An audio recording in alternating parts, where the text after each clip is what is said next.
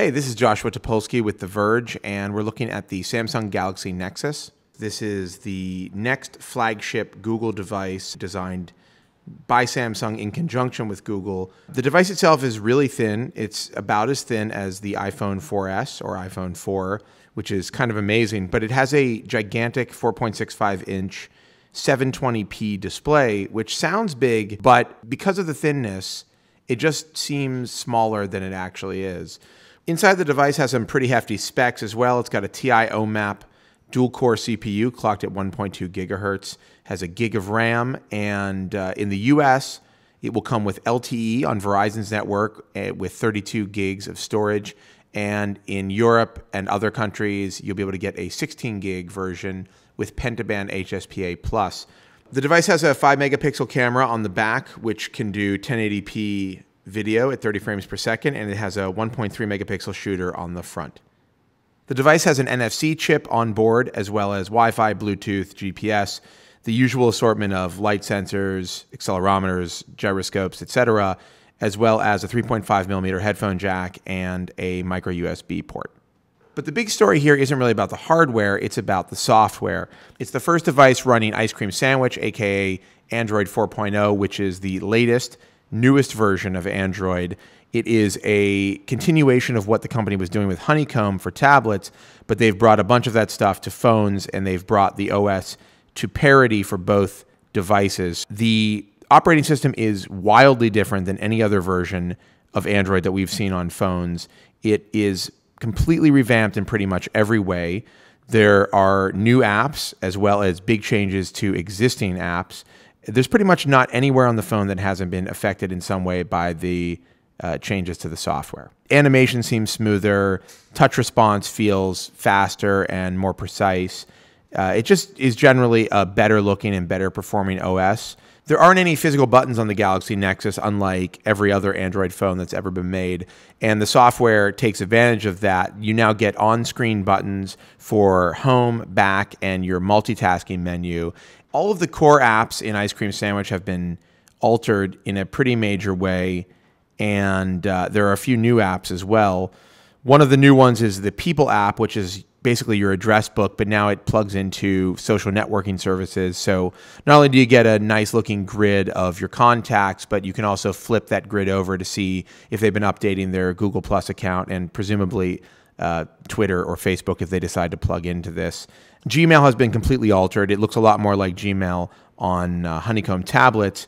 It works way, way better than previous versions of Gmail. A lot more of the controls are exposed so you can quickly get to the buttons and options that you need without having to hunt around in weird menus.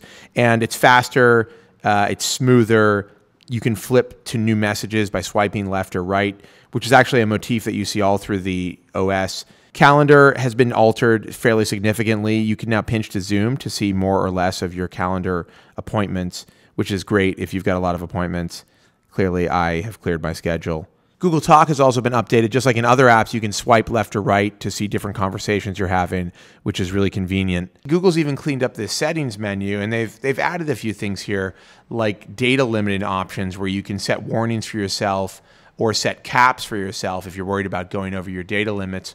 You're also able to see the data that individual apps are using, as well as limit the amount of background data that those apps can use, which is pretty handy if you think something is eating up a lot of your data in the background. The browser has been significantly improved. In fact, it's one of the fastest mobile browsers I've ever used. It loaded up our page, which is fairly heavy, pretty quickly, and scrolling, zooming in was smooth. On other sites, it performed as good, if not better, than any other mobile device I've used, including the iPhone 4S.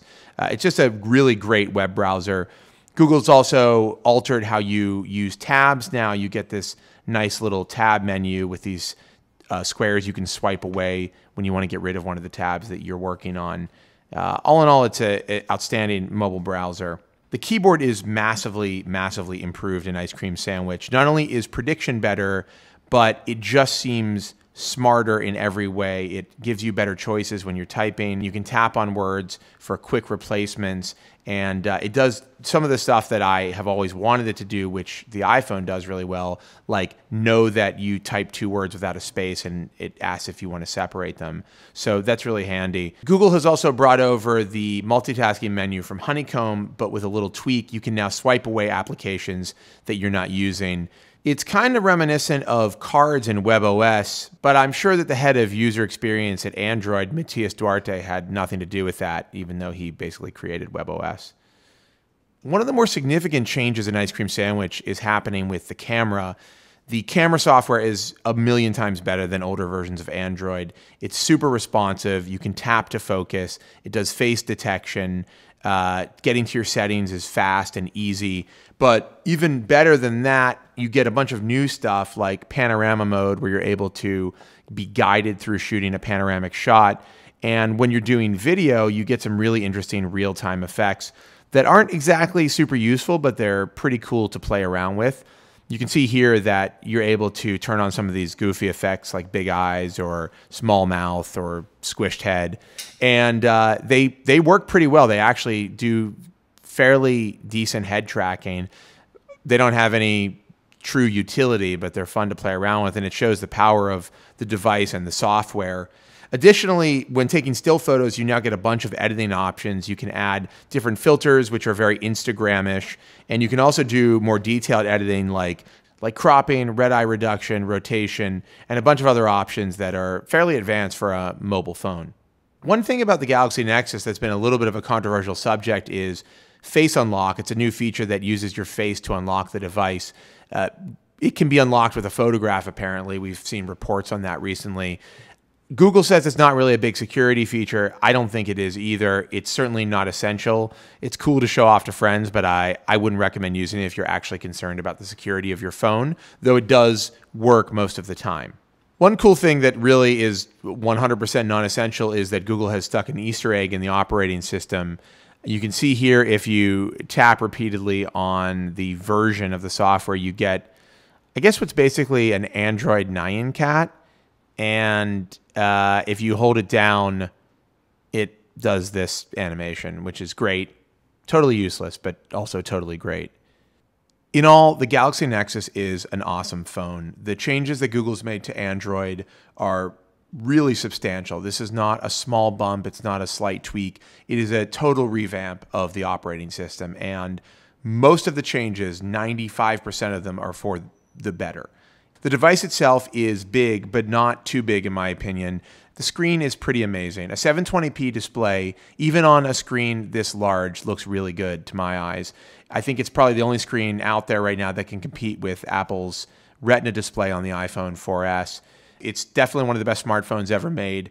I would say it could be the best smartphone ever made if the build quality were a little bit higher, maybe if it weren't made out of plastic. But that's a pretty minor knock against it. It's definitely serious competition for something like the iPhone 4S.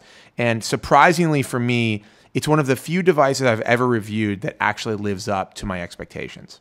If you're thinking about getting an Android phone, especially if you're on Verizon or going to be on Verizon in the US, or you're able to get it on another carrier outside of the US, in my opinion, there's no other choice.